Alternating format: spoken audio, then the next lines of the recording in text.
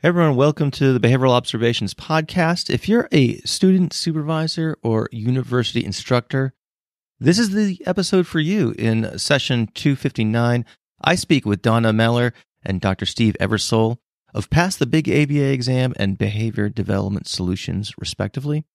In this conversation, they reflect on what they've learned about helping thousands of people pass the BCBA exam over many years. In this conversation, we covered why they got into the test prep business in the first place. We talk about the state of BCBA testing today. We talk about retaking the exam, interpreting the board's retake data, barriers to passing the exam, including things like test anxiety and specific topics of difficulty, their counterintuitive positions on SAF meds and mock exams, the role of social media, and how both of them became friends despite being competitors. This is a really interesting episode, and I think there are lots of just really nuggets of wisdom that, again, you will find very, very helpful. You can find complete show notes to this episode and links to their respective websites and all the other things that they talk about over at behavioralobservations.com. And while you're over there, do me a favor, sign up, or do yourself a favor, I guess. Sign up for the mailing list.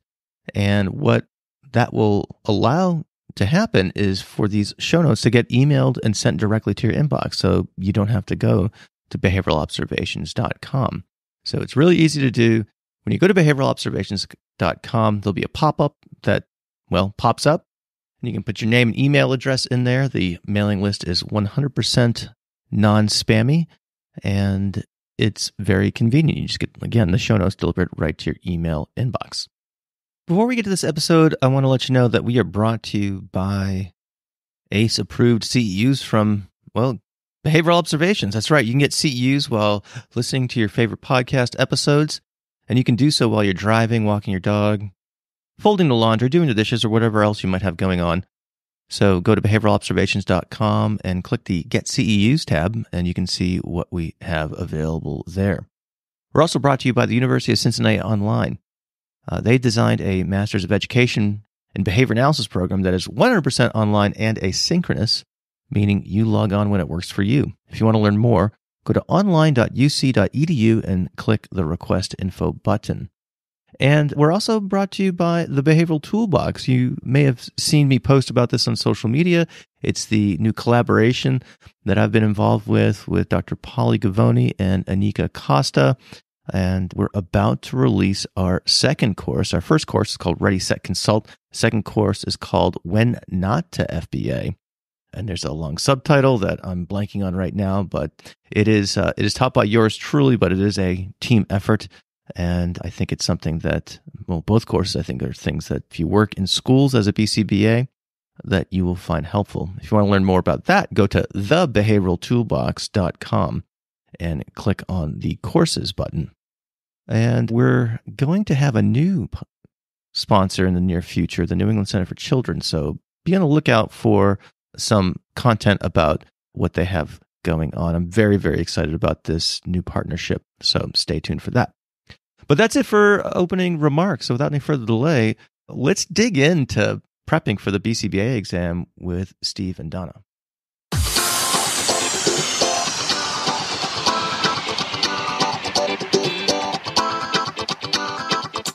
Welcome to the Behavioral Observations Podcast, stimulating talk for today's behavior analysts. Now, here's your host, Matt Sikoria. All right, I'm here with Dana Meller and Steve Eversole, and they are from Pass the Big ABA Exam and BDS, respectively. Welcome, guys. Thanks for joining me today. So this is going to be a really fun episode, and we're going to talk a lot about passing the exam, of course. And I want to start by, I guess, just with a little bit of twist on my usual introductory question. As I mentioned in our chats leading up to the podcast, whenever I have multiple people, I try not to do the, how'd you get into the ABA question, just because it cuts into a lot of the time. So I want to change the question just ever so slightly and ask you guys how you got into, this test prep gig that I say gig jokingly, you guys have been doing this quite professionally for some period of time. So what made you want to get into this line of work of helping people pass exams like the BCBA exam and the BCABA exam and things along those lines. So Donna, I've got a bit of background with BDS for a variety of reasons, which perhaps we'll explore later on.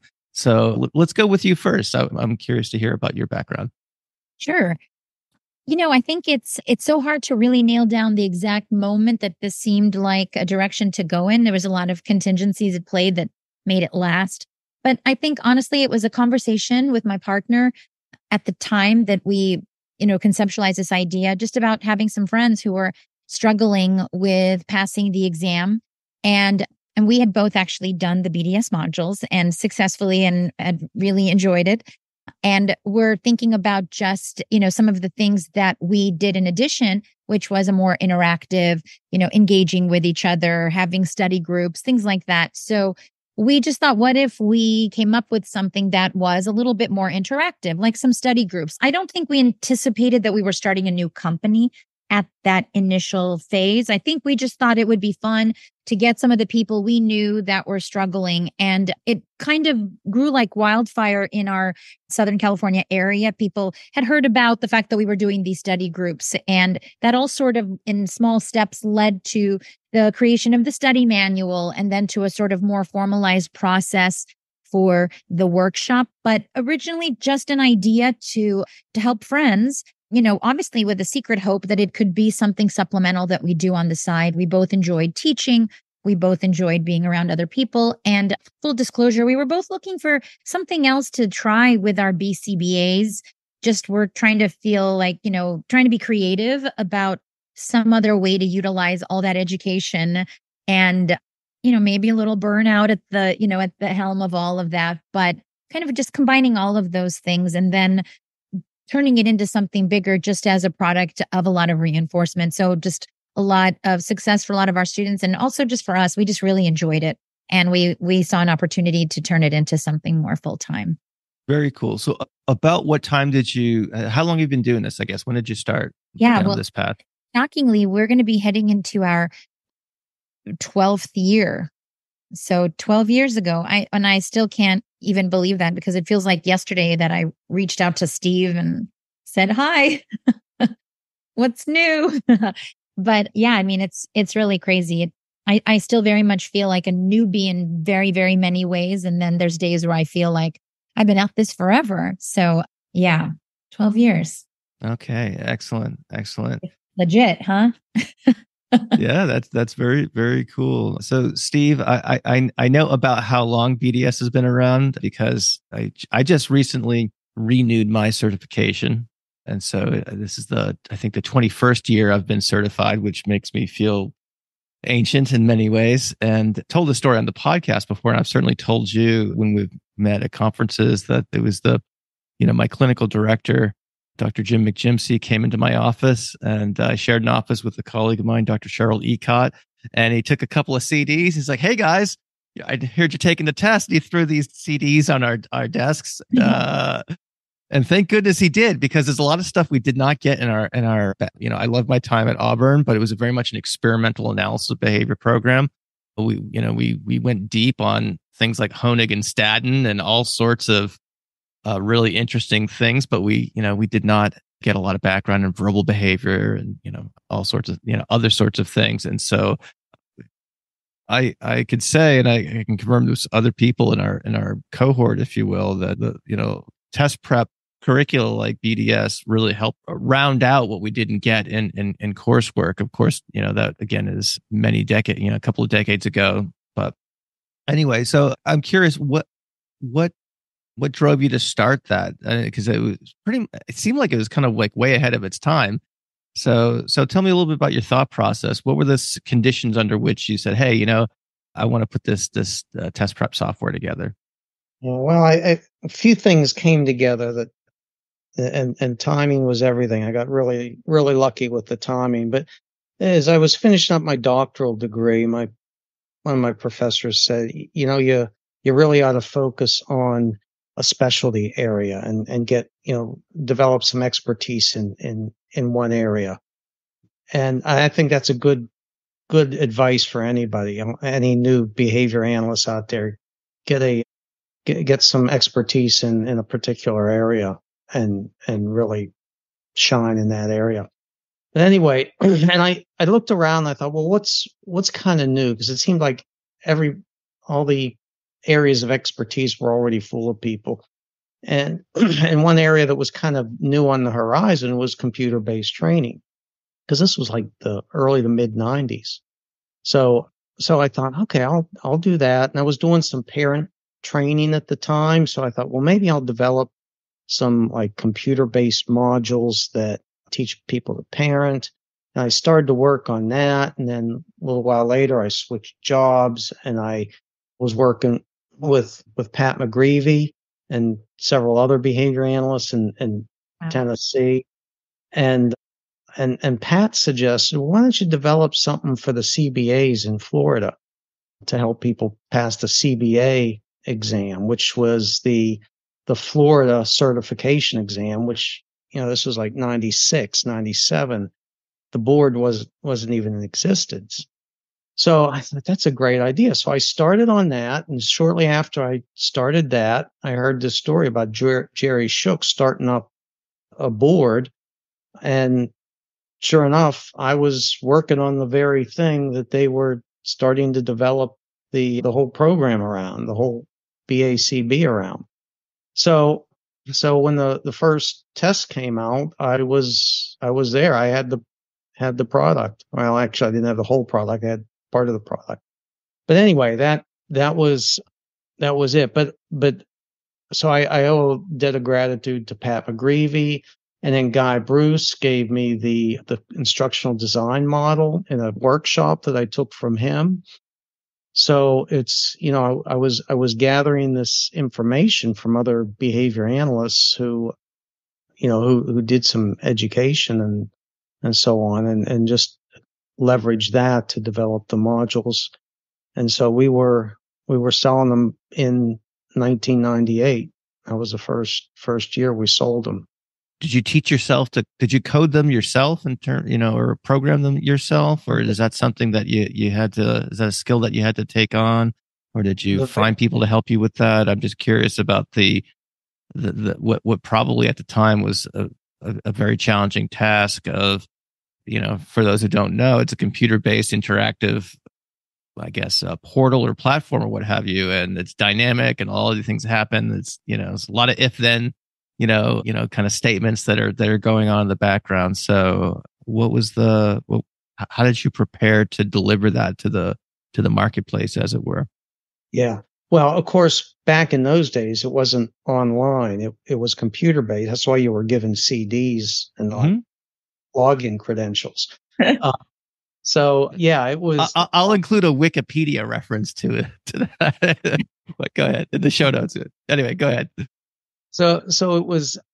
There was a software program that I bought for like $600 or $700. It was the generic name was authoring software, and so it was for designing computer-based, again, not online, but computer-based training of exams and things. And so I did actually, with this software that did a lot of the heavy coding for you, I did some of the light coding in the very first version of it. And then soon after that, after I realized that, this might have some legs, for subsequent versions, I hired real programmers, because I figured I can't be a programmer and a behavior analyst, and I'm certainly not a very good programmer. So and now we got, a team of programmers, and when we first went online, the thought was, well, I'll hire this programmer to develop it and then it'll be done. But that didn't happen. You need that talent continuously to maintain and improve as you go along. I see. I want to talk about more of that, and I want to explore kind of the different philosophies or different styles of instruction that both of you guys have available. But before we do that, I think it might be helpful to step back and talk about the testing in general. And I don't know, I don't want to put you guys on the spot, or I won't hold you guys to this. Is probably more questions that the people at the board can answer. But I suppose you might have more insight than the average BCBA about what the state of testing right now in 2023 is, so what do you guys know about, how many people are taking the test, what percent are, pass and fail, things along those lines? Do we have a sense of like how many people are passing or are passing their first time, second time, et cetera? What do we know about testing in general as of today's recording? I think we all have access to that same information. Certainly, I don't know about Steve, but the board certainly doesn't give me any special insights. All I can say is in the 12 years that I have been at it, obviously the amount of people entering the profession has increased substantially. And I'm sure it's exponential from when Steve started back when they had to walk through the snow to take the BCBA exam. But honestly, the margins to me seem stable. I mean, there's a little variability, but for the first timers, I've seen it fluctuate from the high 50s to the mid 60 percentile in my time. And obviously the retaker rates from, in the mid 20s to early 30% pass rate margins. So, and I don't think there's been that much variability there. There's some years are a little higher or a little lower than others as far as I can see. One of the things that's different now is since we've had continuous testing, since we don't have results day, you don't get to have the emotional sense because there used to be this moment on results day where Facebook and Instagram and social media and even our email would blow up with I passed or I failed. And you can just sort of emotionally feel like, it seems like a lot of people passed this year, or wow, we're getting a lot of I failed, alerts. But now, it's, every couple of days you get something versus just like one big explosive, announcement. That's how I see it. Yeah.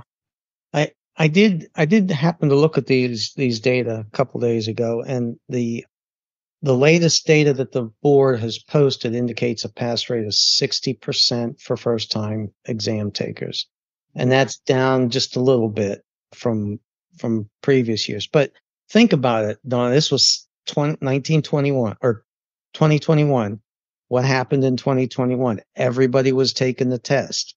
So you had people taking the test that weren't really ready for it. Yep. And the reason why there was this big bump in 2021 is because in 2022, they had a new test and people wanted to get in under the new test because some of them would have had to retake coursework and so on. So as a result, like I say, you had people that weren't quite prepared that were taking the test then, and people that had just been procrastinating, I guess. Right. Yep. And then the other thing that I want to say about that, you pointed out the low pass rate for the retakers. And one thing I always like to stress about this is that is retakers, not second time test takers. Right. Because we don't know if it's twice or 10 times. Yeah.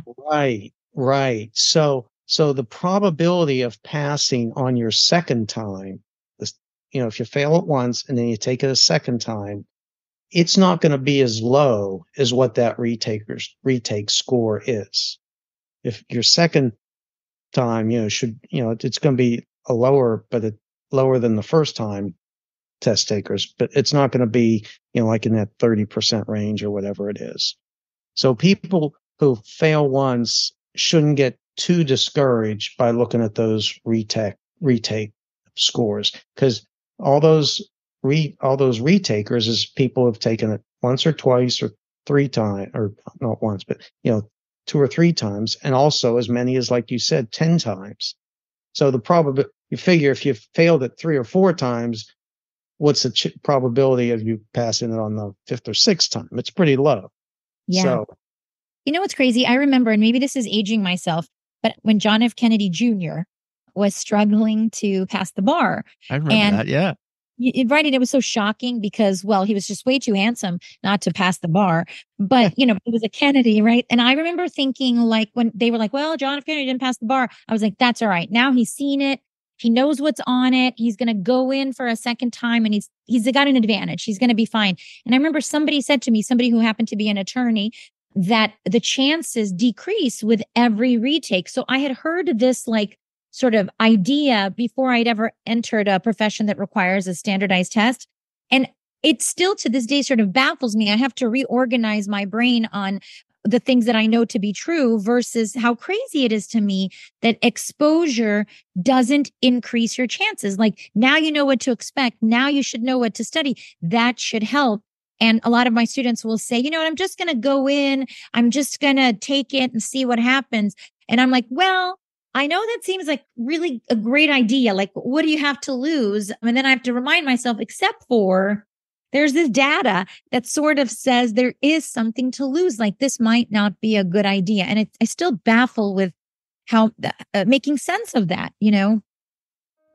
Regardless of your title, if you are a behavior consultant who is working in or with schools and you are struggling and wondering why your interventions are not producing the desired results, you are not alone. Unfortunately, those tasked with improving behavior in schools are too often left to carry the burden by themselves. You are the behavior person, so you take care of it, is the unsaid mantra. But you can't improve behavior and the associated outcomes by yourself. In fact, creating sustainable improvement in student behavior almost always requires changes in the performance of the educators. I'm Dr. Pauly, and along with my colleagues Anika Costa and Matt Sikoria, we are designing coursework called the Behavioral Toolbox. In it, you will be taught strategies grounded in organizational behavior management for consulting in schools in a way that brings out the best in educators so they can bring out the best in the students they serve. If this sounds exciting, be sure to click on the link in the description to sign up for more information. Eventually, I'd like to move on to other aspects of the exam other than not passing it, because the majority of people do, but I can't help but to add, think this through with you guys here. But I had a recent experience where, I have 3 teenagers in the household, and one of them finished driver's ed and promptly took the driver's test, and he didn't pass. He was just totally like missed a sign or something like that, and we don't get to go with them. So I wasn't, so he had to like retell it, and then it got in his head, and then like the second time he took it, he just had a brain fart and just messed something else up, and it was all in his mind because he was driving with us all the time. I was putting him through situations where he had to make various decisions, so I was trying to be very deliberate about the stimuli that he would encounter along in the general area where they take the test. We drove around that area a ton, back and forth, up and down, and things like that. Eventually, he has his license now, so I guess had a good ending certainly. And I'm just happy that I don't have to drive him to football practice all the time. But it was nerves. It was 100% nerves. So I was we were gonna talk about what people's barriers might be who do struggle with the test. And when I originally thought to ask that question, when I was formulating that, I was thinking like, okay, what are the technical aspects of the test material that people might struggle with? I want to get to that aspect of the question, but what are you guys hearing about the test anxiety, nerves, and things like that from your customers as one of those factors to weigh in how people might prepare for the exam? I mean, I hear a lot. I didn't pass because I'm not a good test taker. I get anxious. I have anxiety. I try to dissuade people from, giving themselves sort of like a diagnostic mentalistic feature, because what are we going to do about that? So I always try to help them operationalize, like what does that really mean? And for a lot of people, what it really comes down to is that when they're not feeling prepared, when they don't really feel in command of the things they're responsible for knowing, it does increase your nervousness, of course, because I think being nervous for a big exam that's got these pass rates and that's sort of notorious, I mean, I think you are going to be nervous, whether I would imagine some of the leadership in the field, if we gave them the test right now, would be nervous about taking it. So I would be frightened. I'm just going to put it out there. Yeah. Yeah. Right. So I think the nerves are normal, for lack of a better word. It's just, if you add to those nerves uncertainty, negative experiences, maybe some knowledge gaps and whatever, then of course it could be more debilitating, and it could offset, any logic or rational thinking that you would have. But I don't know that I subscribe to anxiety unless you have anxiety as a diagnosis, which means then you're going to be anxious under any stress and any situations. And then that's obviously going to get even worse when the situation is actually, scary for every normal, typically neurotic person. So I think that's kind of where I place that, but I hear it. I think that's often what people like to define as the thing that's holding them back. And I think that's problematic. I think they need to define it. They need to define it actually better if they want to pass as a retaker. Yeah, I don't have too much to say about anxiety per se, but just what people tend to focus on is a concern for me, because I remember talking to lots of customers who, they've failed the exam several times, and they said, "Well, I said, what have you been doing?" They said, "Well, I've been doing my SAF meds, and I'm doing, this memorization type of activities. SAF meds are great, but to pass the exam, you need to know how to apply this stuff. So if you're focusing on something that really you learned 2 or 3 or 4 years ago, and you're just rehashing that same content, you're not learning new stuff. You're not learning how to apply the material. So that is one thing. And then I get the sense, and of course I have no data to support this, but it just seems like a lot of the people on social media just get on there and kind of complain and just are they're looking for a hack. They're looking for, what can I do to just pass this exam? And really what you need to do is you just need to buckle down and study and get into the zone and really focus on the material that you're given.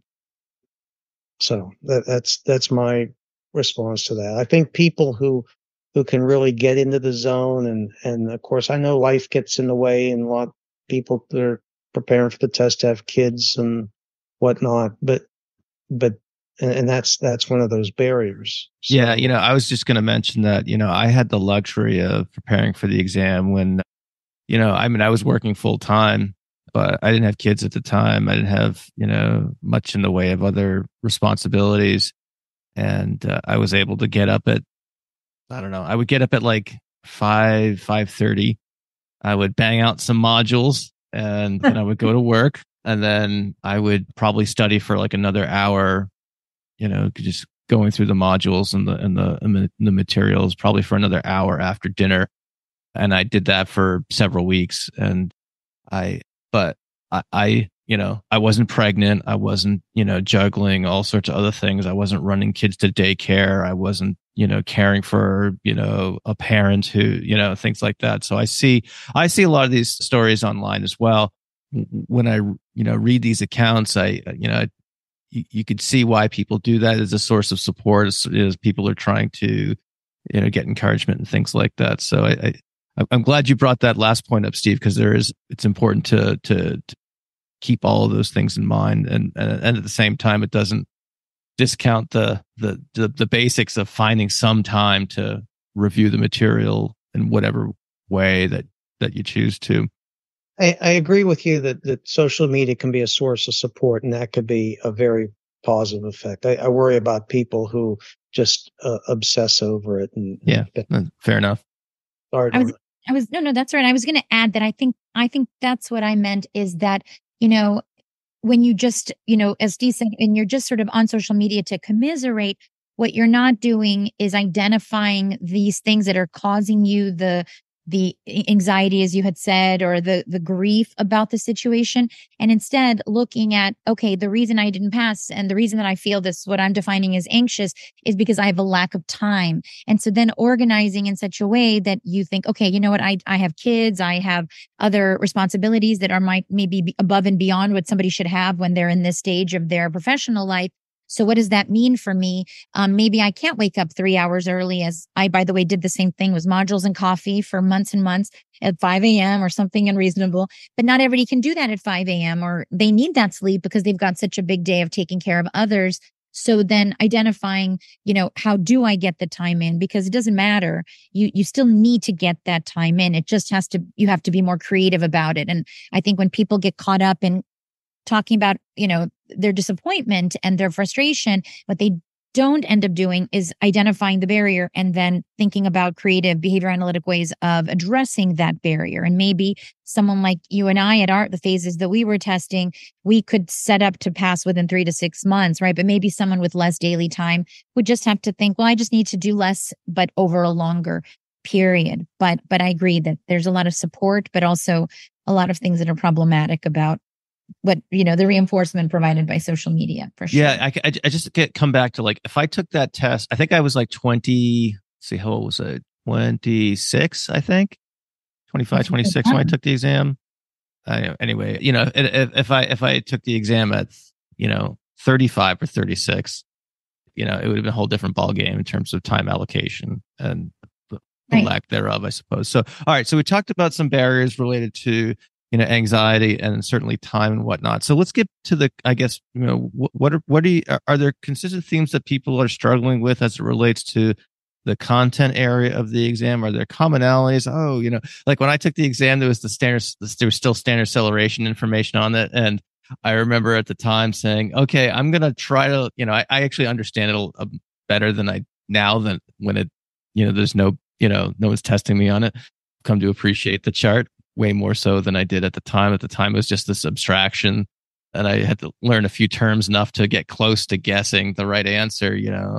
Is there a modern equivalent of that type of section of the exam? Again, I don't really pay a lot of attention to the content of the exam these days, as I'm it's been a while since I've done supervision, and I'm just obviously 20 plus years out of taking the test. The task list has evolved, a couple of times, et cetera, et cetera. So what do you see as things that people typically have a hard time mastering?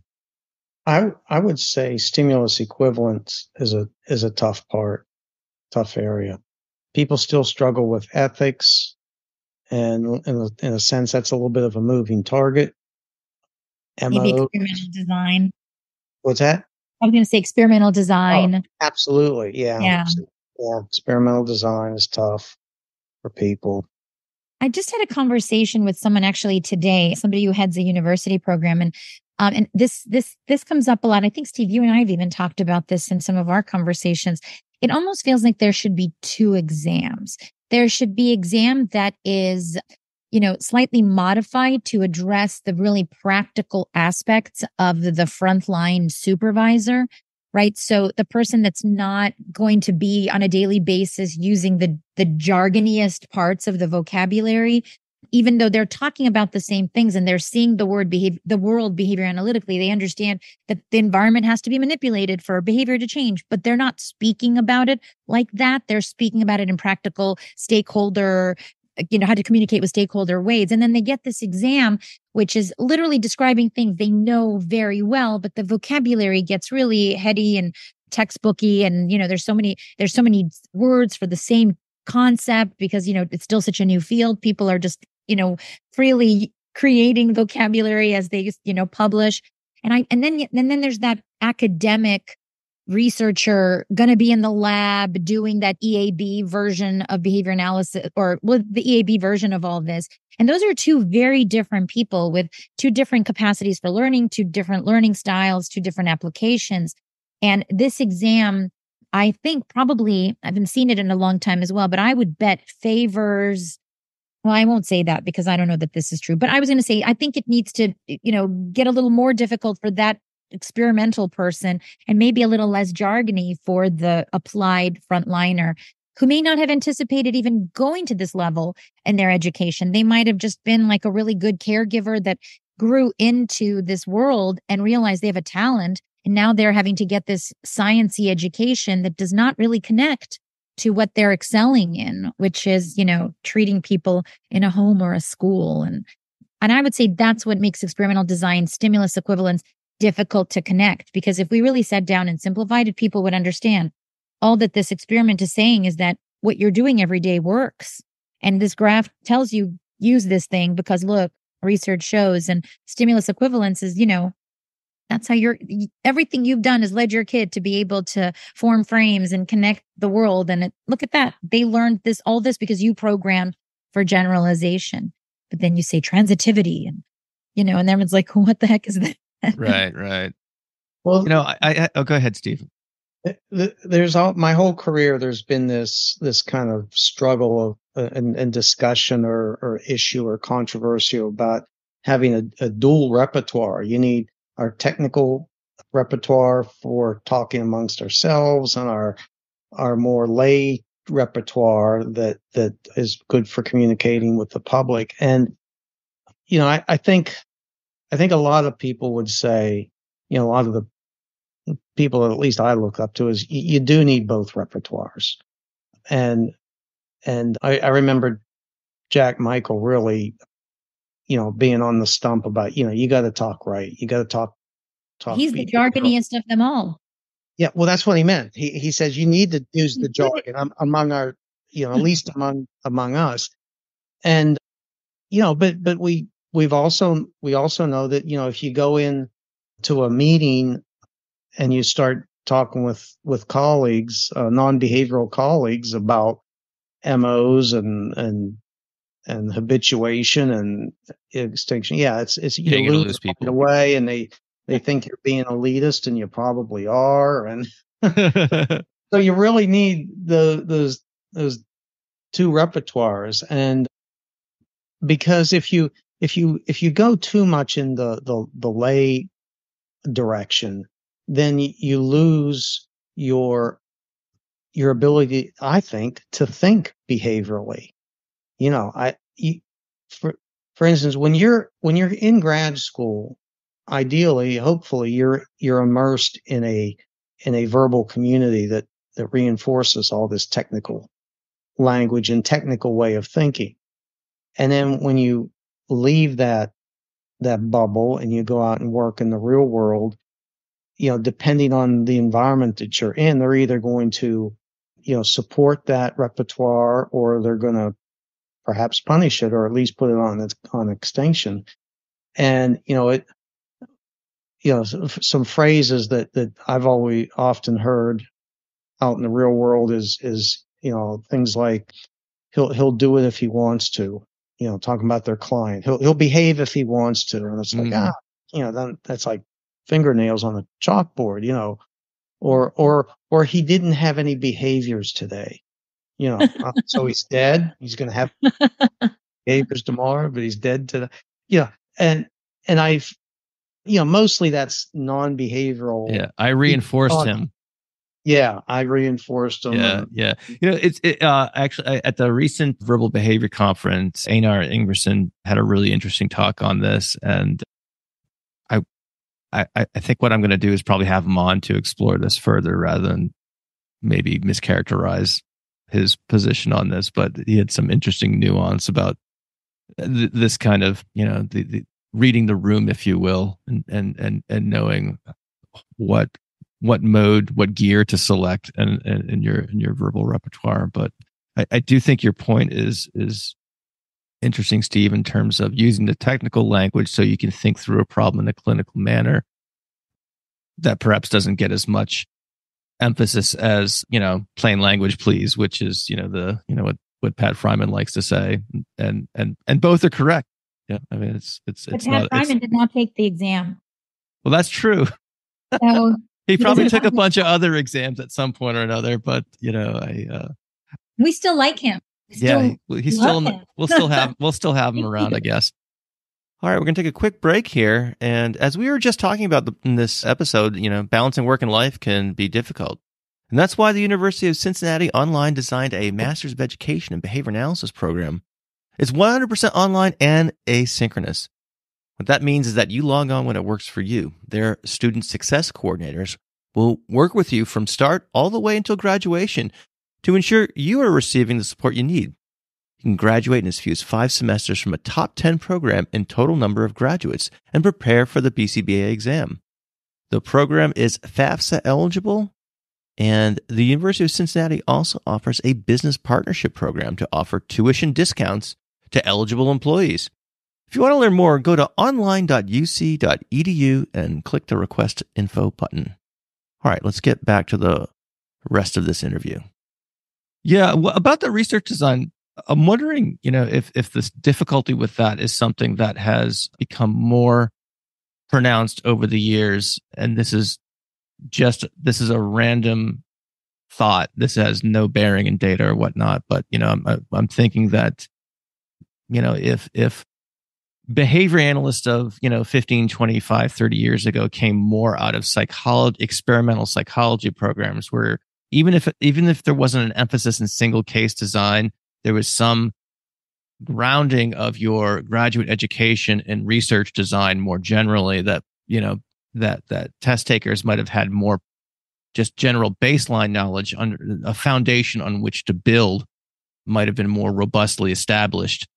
And as perhaps as people are entering graduate programs from a variety of backgrounds, special education, other background, other programs that perhaps have less of a research emphasis and more of an applied teaching emphasis or what have you. I don't know. Again, this is pure speculation. I don't know if that's something that you guys have seen over time. I guess I'm wondering if the experimental design, the problems with the barriers associated with that might be getting worse over the years. And I don't know if that's true or not, but I'm wondering what you guys think about that more generally. No, I don't know if I would say it's getting worse at all. I think it's just scary to people, and it's a barrier before it's a barrier. So if their coursework did not produce a lot of experimental focus, like they covered it because they knew they had to, or like some of the online courses where they literally didn't do any experimenting, even to sample it, for example, then I just think people think of it as this foreign language. And just that alone is a barrier because you're afraid of it. You think it's something unrelatable, something that you couldn't possibly grasp because it's just so like heady and above whatever your pay grade, if you will. I think it's absolutely attainable. And I think that, ideally they teach it more relatably. And then if not, then Steve and I will be there to pick up the pieces and, make it exam passable for people if they never need to see it again, especially. Yeah, I really don't know why people have so much trouble, but I would agree with Donna that it hasn't really gotten worse. It's just always been okay. Scary thing. Yeah. Well, this is a good time maybe to transition on what is working and how you guys do what you do. So we've spent a lot of time discussing how people get sidetracked and whatnot. So let's talk about how people become successful in taking the exam. And I'd like to talk about the specific approaches and what's maybe common and what's different between the way both of your companies go about preparing test takers. So, Steve, why don't you talk about the how BDS approaches it, and then Donna will talk about how you do it. Yeah. Okay. Well, of course, we begin with the task list, and then from the task list, we look at the material, the Cooper, Heron, Heward, and other resources that cover that material, and then we develop learning objectives. And the learning objectives we don't show those they're not on the platform, they're just behind the scenes, but there are hundreds of learning objectives, or there might be 1,000 of them, a lot. So from the learning objectives, we developed our questions, and most of our questions are multiple choice. A handful are fill in the blank. And we also use Bloom's taxonomy, a modified Bloom's taxonomy to rate our questions. And we begin with definitional questions and conceptual questions, and we go to examples, and then applied questions. And applied questions is, of course, the very important ones. Those are probably most like the ones that are going to be on the exam. Oh, and let me say here for a minute. Sometimes people come to our table and say, there's questions on the exam that I saw on your modules. and I say to them, no, you didn't. They're or maybe they didn't say they're the same questions, but they say very similar questions. And I say, nope, absolutely not. We have no inside information. Nobody gives us anything. But we have over 4,000 questions in the CBA learning module series, and there's like 180 on the exam. So there's bound to be a few that are going to be similar. There's only so many ways to ask. Yeah, there can't not be considerable overlap under certain circumstances. Right. So anyway, that's how we develop it. And then of course, for each question, we provide immediate feedback, corrective feedback for every incorrect option. And then we have people do the modules to fluency. So that's basically our instructional design model. And there's a time element still, right? Do you still have that? Yes, we now, unlike when you took the modules, it was all in one. Now we have it separated into two modules, the same exact question into two modules. We call that a set. And the first of that set is what we call the acquisition version. And we just set the timer for that, which for an hour, which is way more time than you need. And then after you achieve 100% on the acquisition module, then you go to the fluency module, which usually the timer for that is 5 minutes. So, and it's usually about 20 questions. So that means you're responding about 4 times a minute. And we also have people rotate through the module so that they don't do the same module in the same set back to back. You do a module in one set, then you do a module in another set, and then a third set and the fourth set. Then you go back to that first set and do that. That helps to prevent them from memorizing the answers but not learning the content. You have a pre-test and post-test now too, right, Steve, since Matthew and I did it? Yes, we do. And we also have a hint for each question. Oh, yes. I remember that. I remember the hint. Yep. But, and I know we wanted to get into this, Donna, because Dawn and I had this discussion about a week or so ago about mock exams. We do have a pre-test and a post-test, and we have unit tests, which I think the unit tests are more for professors to use to evaluate mastery. But the mock exams, I resisted putting in a mock exam for the longest time because I thought it's really not that helpful. It gives people a false sense of security or perhaps a false sense of insecurity. And then they want the answers to the test, and we don't give them the answers to the test. But what we do give them for the mock exam, we will tell them, since you missed this question, here's what you need to study. Because if you just give them the answer, chances are they're going to remember the answer to that question, and there's not going to be a generalization effect. But if you tell them what to study, it's like, okay, so this is your weak area. Go look at that. We tried that. We got so many bullying emails. I paid for this. I want the answer. And I just recently actually succumbed. I was just like, I can't be abused by students anymore. They're stressed and they're putting it on me. But you're absolutely right. I couldn't agree more with the mock exam. Well, I agree. So if I could speak a little bit more generally about that, is everybody, particularly on it's like everybody wants a mock exam. Where can I get a mock exam?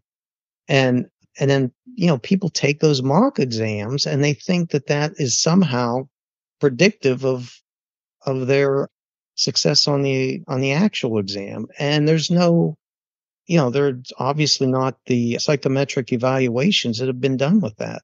I'm sure that we can develop a mock exam and they'll give you a 99%, and you go into the test thinking, I got this.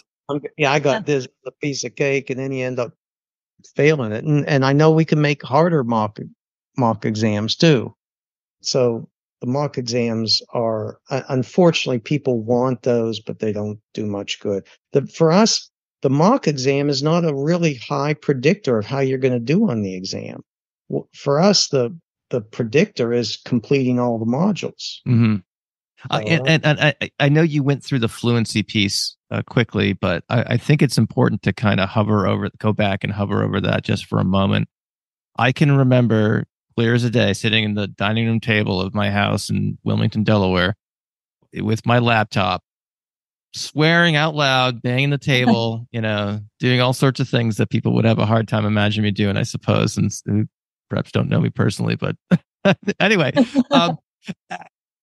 missing one of those modules by seconds, and just being completely coming unglued because I had to do the darn thing all over again. And I will say that when I took the exam, finally, I took it at some college, some like professional college, in the Philadelphia suburbs. I can't even remember what it was. And there was probably a room full of maybe 20 people. And this was in May of 2002. I think I was the first one done. And I was freaking out, waiting for, again, I took the test with my colleague Cheryl, and I was freaking out, waiting for everyone else to finish up. And I'm like pacing up and down the halls. But I think and luckily it worked out. I passed.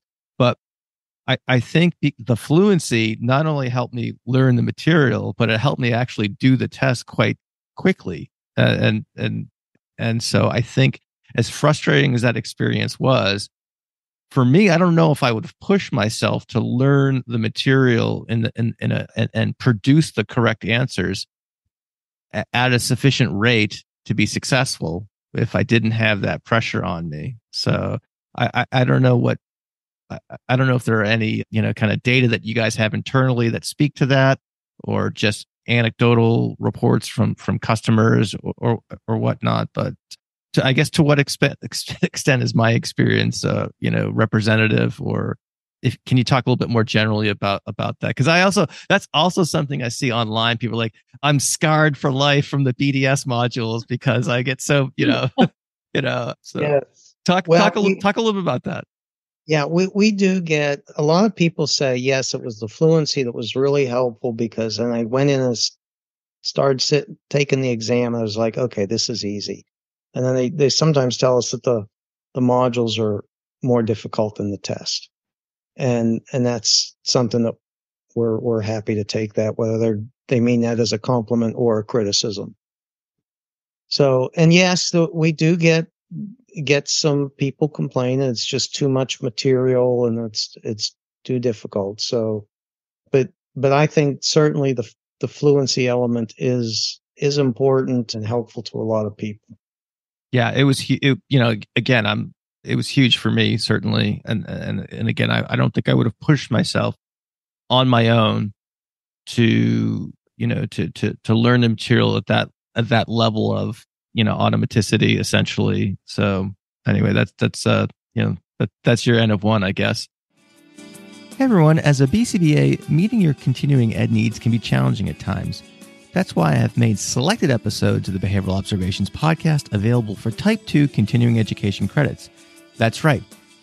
You can meet a portion of your professional development requirements on the go.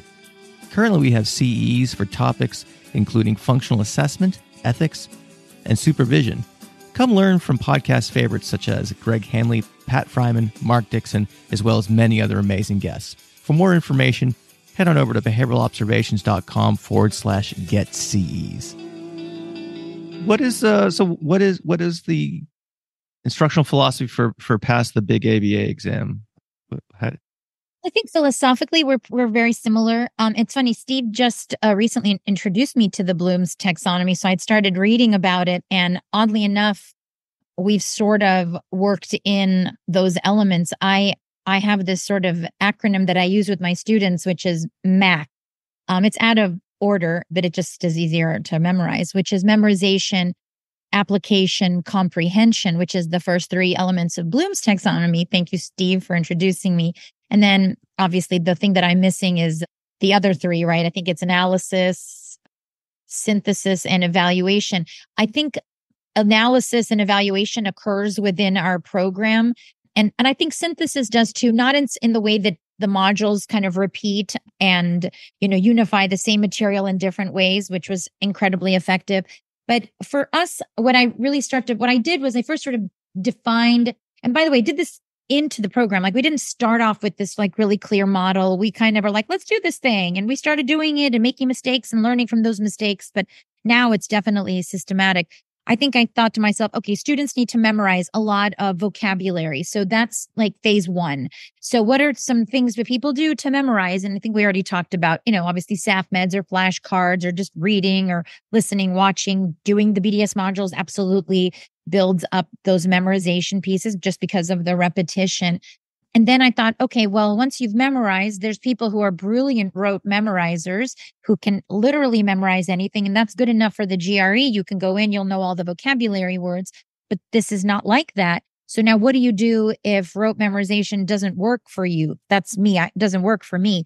So now what do you do to take all of that memorized content and now actually understand it? So then we build in tools to enhance understanding. And we sort of structure it like a university course. There's lecture, it's recorded, they're like lectures, so you can watch them over and over again so that if, you get distracted by your family, you can pause it and come back later. And then there was the application piece. And there's more to it, but I don't think you need me to give you the whole company sales pitch now.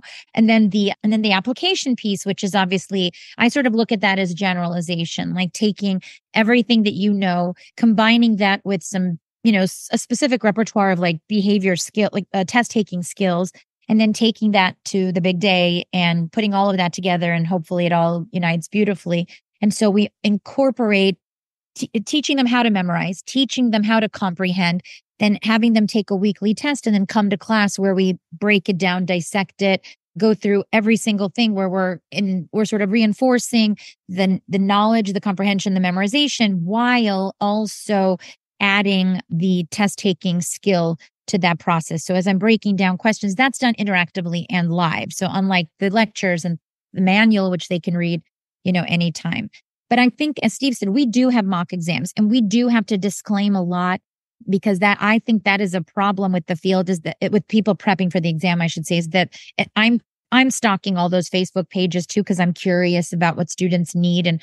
And one of the things we do hear a lot is, anybody have a mock exam, or how did you do on this person's mock? Was that a good indicator for how you did on the exam? Or I got a, 65 on this mock, and anybody get a 65 and pass, and things like that. So that scares me, because that's not very behavior analytic. That's not very single subject of everybody. And on top of it, they're just taking exam after exam after exam. And I've even had students take our exams multiple times and then send an email and say, guess what? I finally got, after my third or fourth time with mock number 1, I finally got that 6%. And I'm just like, oh no.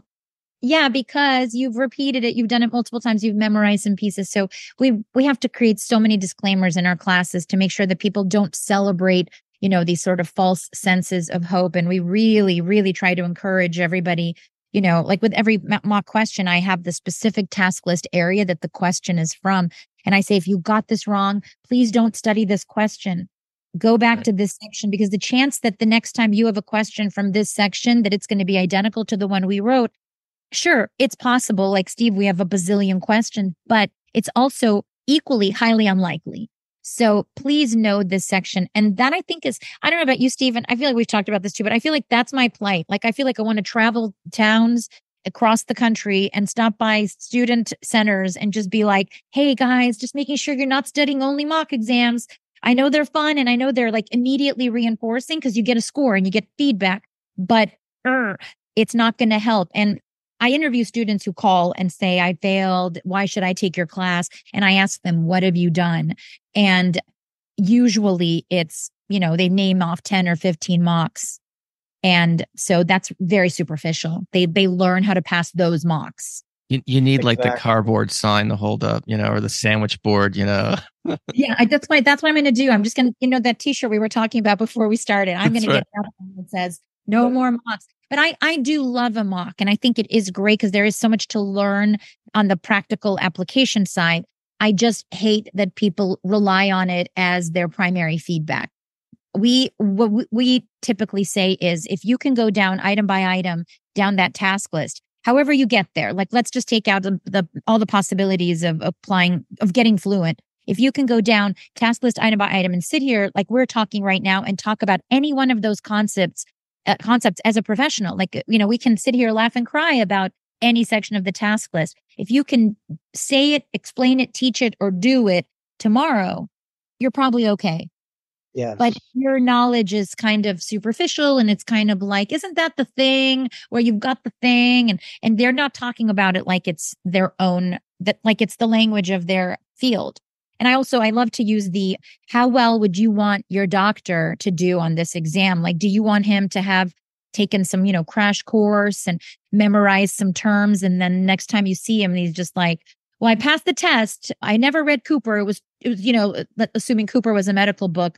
And I hate when people say, your manual really broke it down for me. I could not get through Cooper. I just put that book away and I relied exclusively on your manual.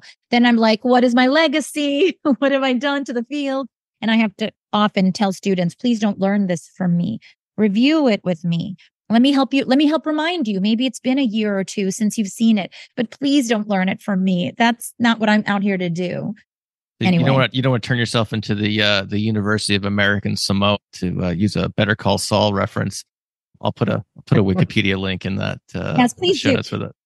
Yeah, but I don't want people to be like the worst BCBA ever and be like, yeah, I really don't know this, but thank God, thanks PTB. That's not the legacy I want.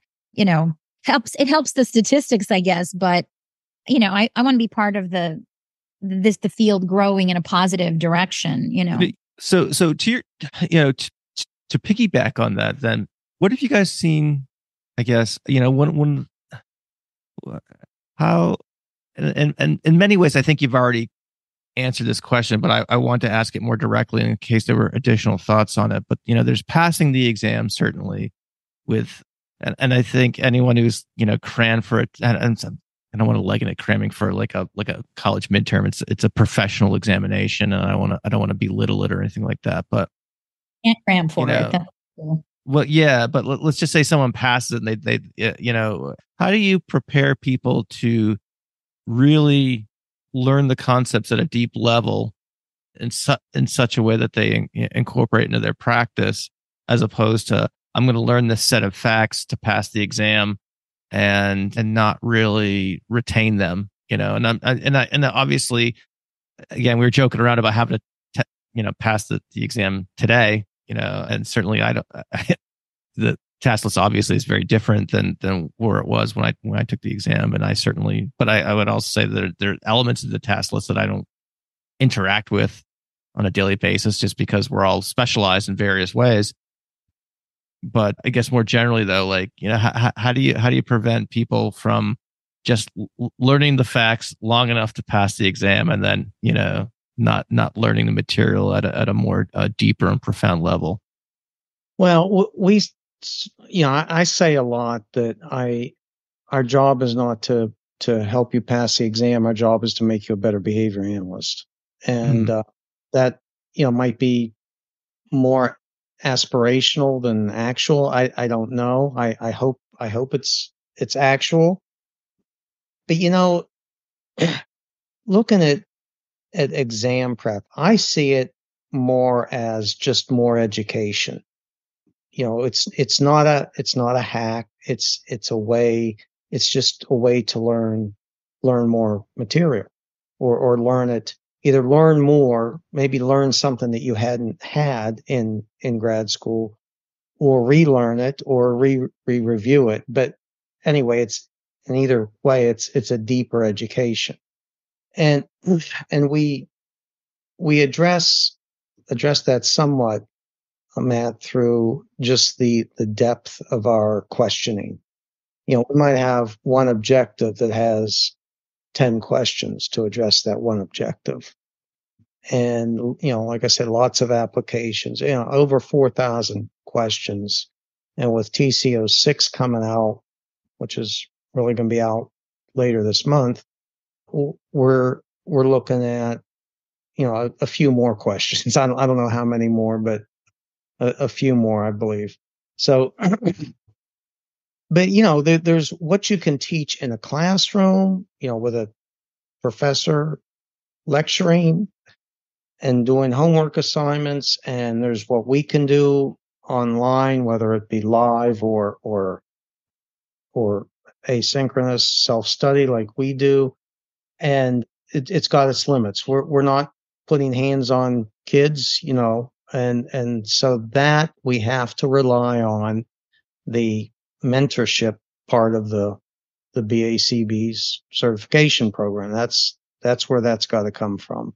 Actually, not knowing what a functional analysis but actually doing it is got to be direct. And so there's all the soft skills that go along with that.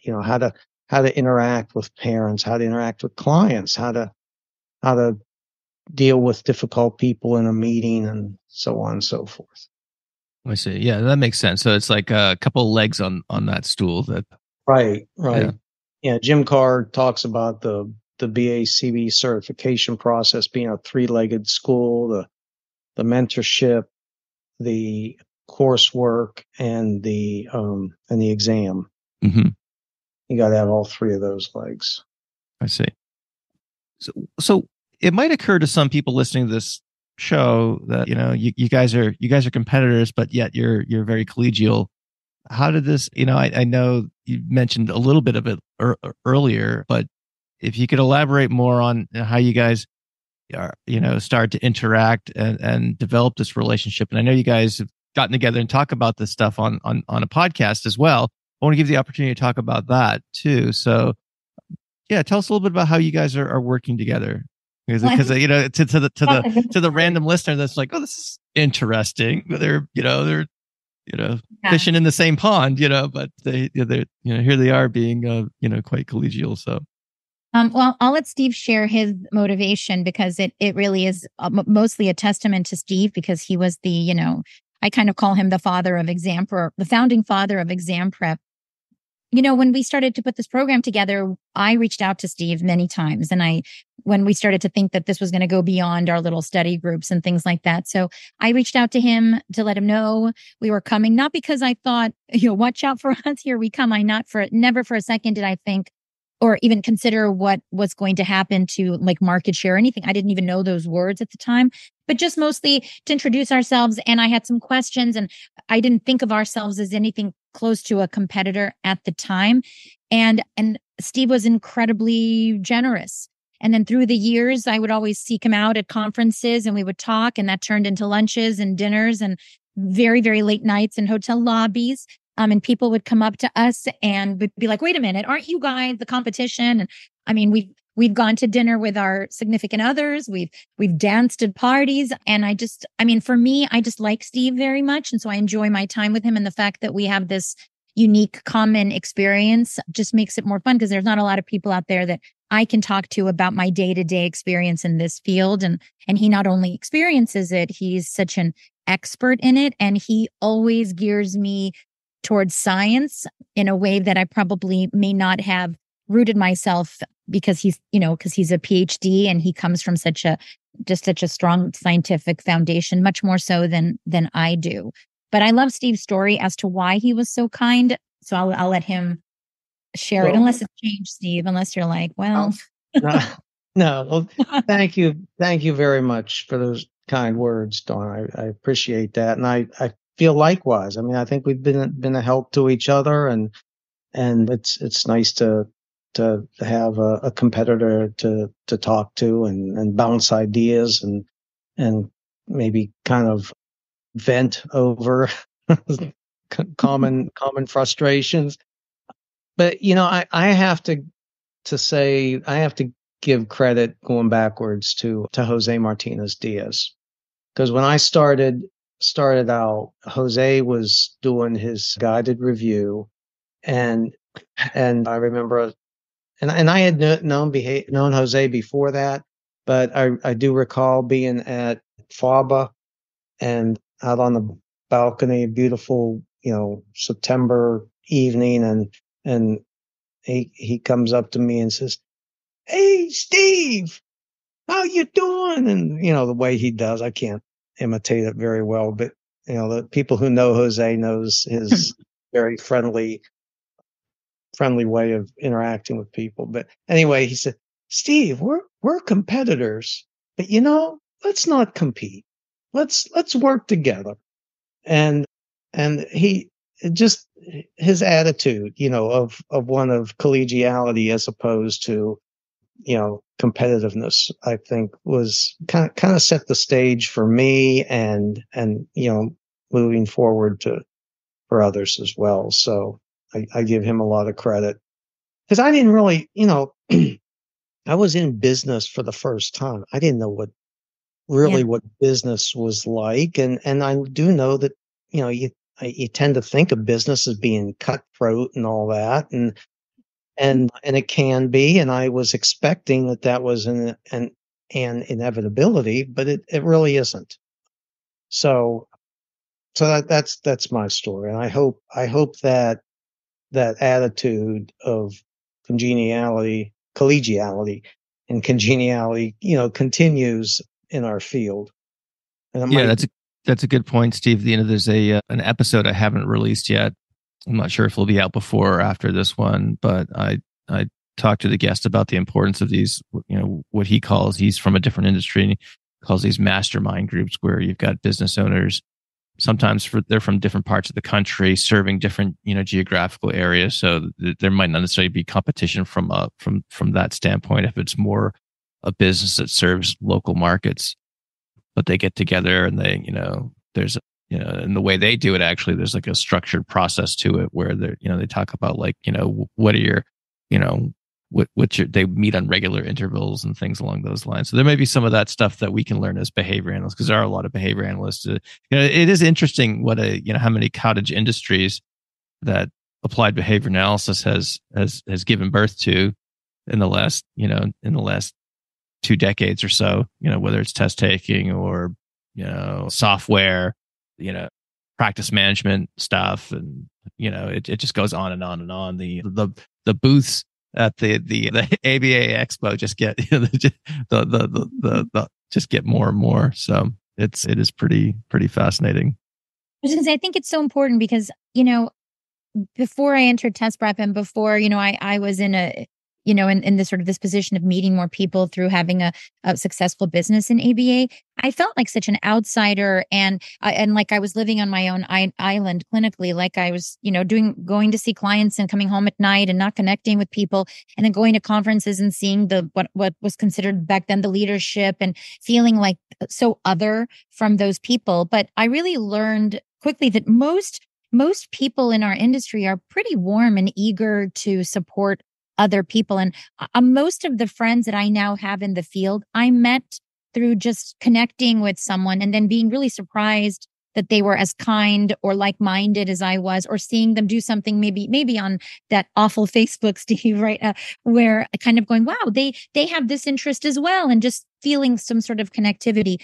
And I really try to do the same for anybody who reaches out to me for advice, or if they come up to me at a conference and are like, what are you and your friends doing for lunch? Well, come with us. And because it is very lonely and it is very hard to make friends unless you went to one of the fancy schools and your entire class is at the conference and you're at the reunion dinners and, your mentor is there facilitating networking events. So I think Steve just really, for me, modeled that because it didn't come from that culture whatsoever.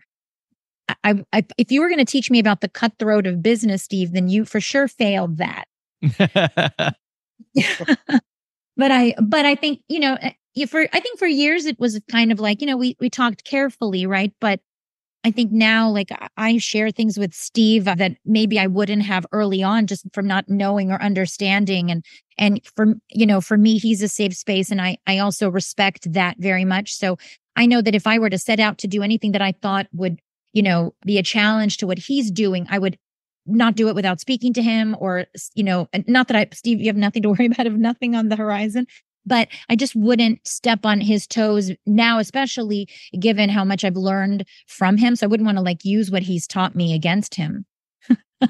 That makes sense. Superpowers to come for you. Yeah. I mean, I the way I like to see these kind of, for lack of a better word, storylines is that these have applicability beyond your specific businesses, because there are probably people who are owning clinics in the same town that could observe the same lessons here. So I know I don't want to hold you over the time that I've asked you guys to join me for here. I know we're getting close to it. And I want to make sure that you guys have the opportunity to mention where people can find you and learn more. And I know, Steve, you want to talk about the Center for Behavior and Climate as well. So I don't want to let you forget that.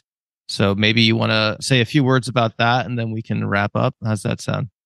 Yeah. The Center for Behavior and Climate. Well, you had mentioned cottage industries, not so much an industry, but sort of, another area of emphasis. We started a division of our company called the Center for Behavior and Climate 3 years ago.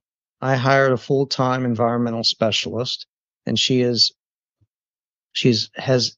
been and continues to develop courses on climate and mostly behavior and climate, what people can do to affect climate change. So if for anybody who wants to go to that, it's climate.bds.com, or you could just Google Center for Behavior and Climate.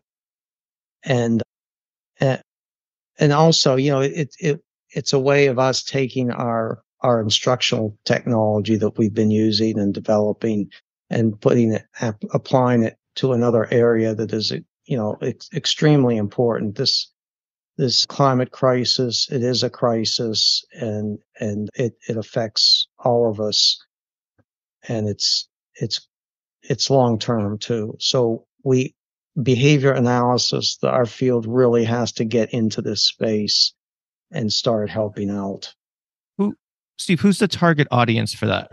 Are you aiming that towards behavior analysts, or is this just broad education for the public, or who's your ideal customer or student of these curricula? Yeah, it's both right now. But I guess my big hope is that behavior analysts will latch on to this issue passionately, and start working in this area. I mean, I would be thrilled to death if we had, yes, we do need autism practitioners, but how many people with autism aren't affected by climate change? None of them.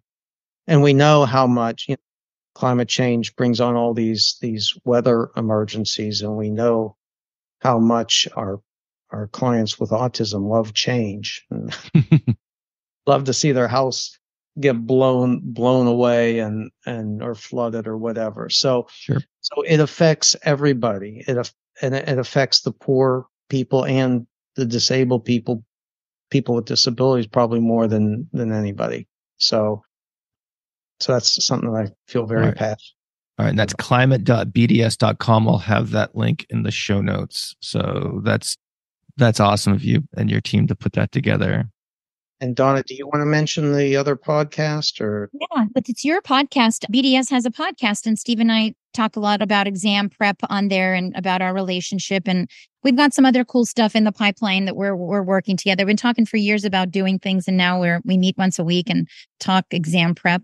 And you can find me either at Dana Meller at all the social media platforms, Facebook, Instagram, LinkedIn, great place to talk with me. And then, of course, passthebigabaexam.com is our website, and info@passthebigabaexam.com is a great place to reach out if you have any information, if you need any information about our exam prep, or just need to talk to somebody about, how to move forward. You don't have to buy anything to call and reach out. We're there to support all people. Just not Excellent. The climate. That's for Steve. What climate change, Steve? Just kidding. Very good. This has been a really fun conversation. Before I let you guys go, is there anything else about exam prep? Any last minute advice for someone in preparation that I know you guys have been dispensing great advice throughout this conversation. So no pressure to come up with something else just because it's but I just want to give you the final word if you had any. If not, we'll put a wrap on this and go from there. Yeah, let me just give my email address. It's really easy. It's steve@bds.com if anybody wants to get in touch with me directly. Awesome. Everybody can sort of find BDS.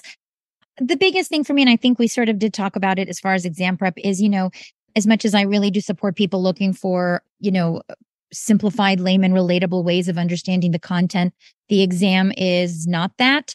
And so make sure that you really can disseminate and understand this content in those textbook ways and speak that jargony language in order to apply what you know to the exam. Great. All right, folks, this has been a really fun conversation. Thanks so much for joining me. Hey, thanks for checking out this episode. I know this is the non-standard outro, but I wanted to just thank you for listening all the way through. I also want to draw your attention to the BDS.com website. I mentioned this in the show notes, and it occurred to me that I forgot to mention this at the outset of the episode, but BDS has their own podcast. Yes, that's true.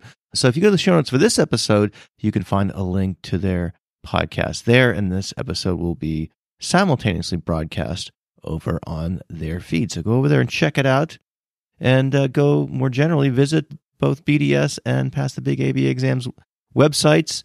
Hit their contact page. If you enjoyed this content, just say hello to them.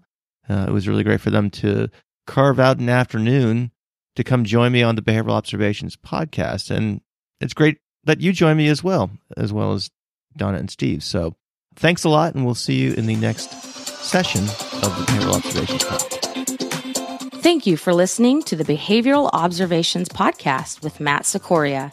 You can find Matt's notes on this episode at www.behavioralobservations.com.